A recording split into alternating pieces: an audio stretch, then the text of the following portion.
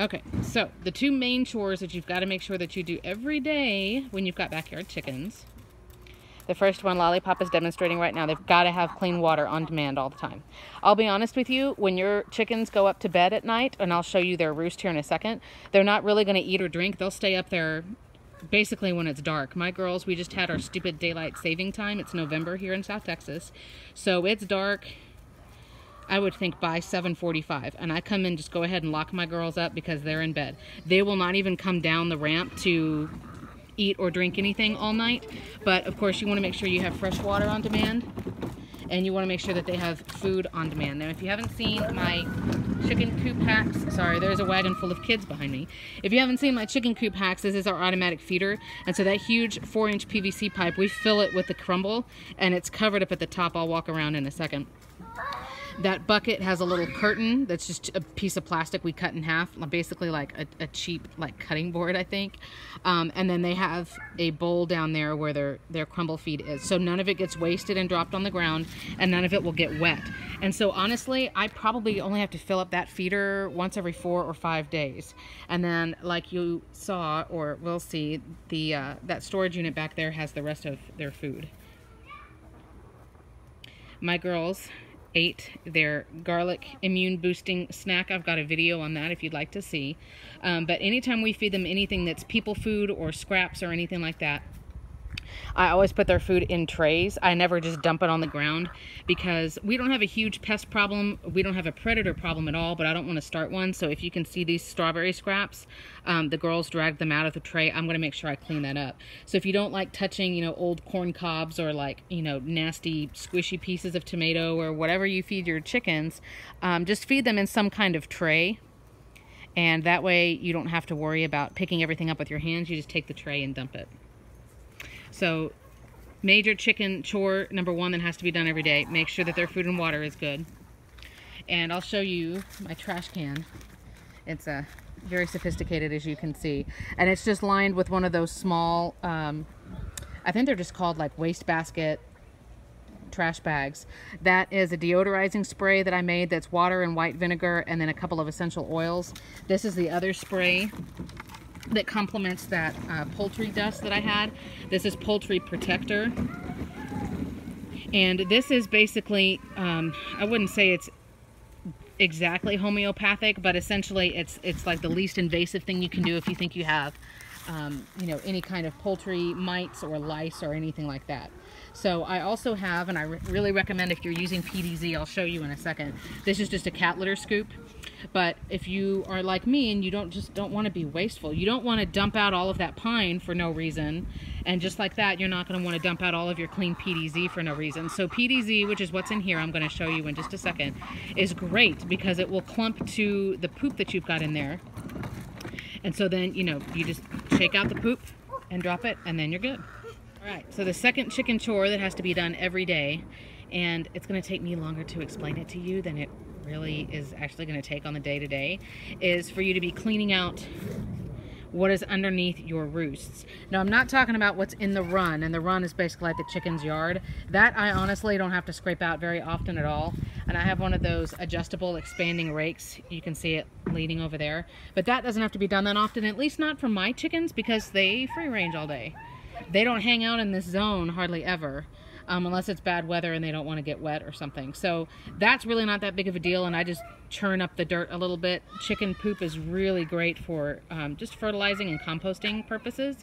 So that's fine. But the other major thing is, under their roost, you're going to want to make sure that you keep this clean.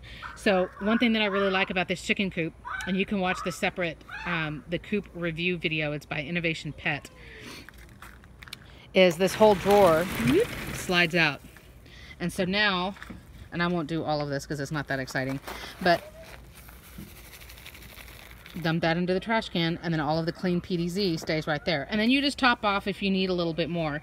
But you want to make sure you do this every day and just get poop out of this zone, because remember, your chickens are in the coop all night, as long as it's dark. So that's what, probably 10, 11 hours a day.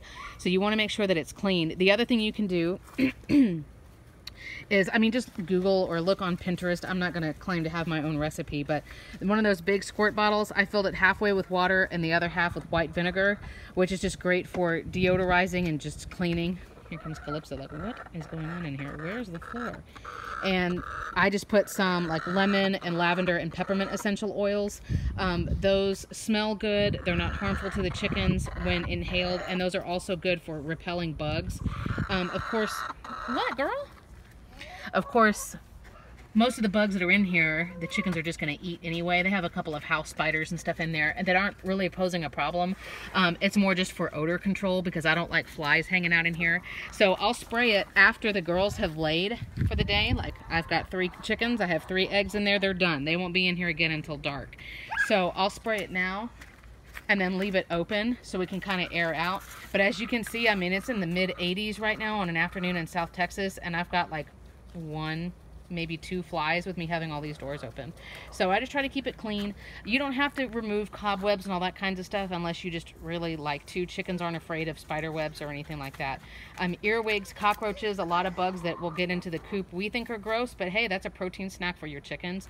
But again, you are going to want to clean out the poop on a daily basis. All right, so the next chicken chore that we're talking about is cleaning the nesting boxes. Girls, so this is pretty simple and pretty straightforward. 3 nesting boxes, and I'll be honest with you, if you haven't seen my other videos, this box and this box are pretty much unused. My girls don't ever really like to sit in them except for maybe sleeping and pooping. But so they all want to lay right here. The brown eggs are the girls' eggs, and that one is a dummy egg. When you're teaching your chickens where you want them to lay when they get old enough, it's a really great idea for you to put just a couple of ceramic or plastic, I mean even like those plastic cheap Easter eggs, just something to show them where they're supposed to do their job. So what you're going to want to do is keep this area very, very clean. I personally haven't had this experience, but I know some people, if there was too much poop or maybe not enough clean bedding in the nesting boxes, your chickens will decide they don't want to lay here. They'll go lay somewhere else. So these are just a couple of molted feathers. My girls are really young, so they're not really molting this year. Your eggs can stay... What? Wow. Okay, go put it on the table. Kids are finding shells in the yard. So you can leave the eggs in here for a day unless it's getting too hot, but you're definitely going to want to make sure that you use enough pine bedding, or you can use hay or straw. You want to stay away from cedar because the dust from it is dangerous for the girls' respiratory systems, and then you don't want anything that's too long. That's why I shy away from hay or straw, because you don't want them to try to eat the long pieces and then it gets stuck in their crop. So you're going to want to keep this area clean. I check it every morning. And then the other thing you can do, and I do this occasionally, and I'm not really, you know, sensitive about my hands touching chicken poop or whatever. We have this dust. This is that poultry dust that I showed you earlier. We just put it there underneath, and so occasionally I will just pull this away and look and make sure that I don't see anything moving, because you don't want mites there where your girls are having to sit to lay their egg. That would be pretty miserable. To just, it's kind of like, you know, sitting on an anthill or sitting when you're just getting attacked by bugs. Now, other than that though, you don't really have to ever replace this pine or whatever bedding you've got unless you just feel like it. Some people get super organic and they add in like dried herbs and things like that. And we just have 3 girls and a very small budget. So this is very basic, but we clean this every day. We leave it open occasionally after the girls are done laying. All mine lay in the morning. One lays at 9, one lays at 10, one lays at 11. So then we can just let it air out a little bit. And then of course I open their windows every morning and close them every night. Okay, so as we're talking about chicken chores, this is my Rubbermaid outdoor storage bin. Quilts, this is just for you. And so I can open it up easily for all of my chicken chore needs. So you've got the rest of a bag of PDZ right here. It's normally found in the horse section of your feed store, but it's essentially like very fine cat litter. It's for odor control, and it will keep your, it just makes it really easy for you to be able to pick up basically poop. So eliminates harmful ammonia, which, you know, ammonia comes from waste, and it just looks like, I'll show you what it looks like in the coop, but it's just like a gray sand. No! Get out of the mealworms. Get, you birds. And they know what that bag is. Get out of here. Go on. Get. Go eat your garlic. Jeez, these chickens, I swear. Alright, so we've got PDZ. I've got one of those little brooms with its little tray. I have pine shavings, a huge bag. All this stuff, it's like, I think pretty much everything I buy, it's like 15 bucks a bag. So that's 15 bucks a bag. It's the only one I've ever bought. I'm almost due for another one though. This is the second bag that I've ever bought of pine, and we've had chicks since April. This sealed container is where we keep their crumble feed. Guess what? It's about 15 bucks a bag. That's not for chickens, that's potting soil. This is the dust that we used when we had a little bit of a mite problem. Let me turn it. Garden and poultry dust. And that's kind of, I'll link to that and do a post about that one day, but essentially that was when we had compost mites, because this composter that was right here, when it had a whole bunch of fresh produce in it, we originally had the composter right next to the coop, and so these teeny tiny little mites would just hop over into the nesting box. So that's what's in there. This stuff is for, there's mealworms right there. This is for the fly traps.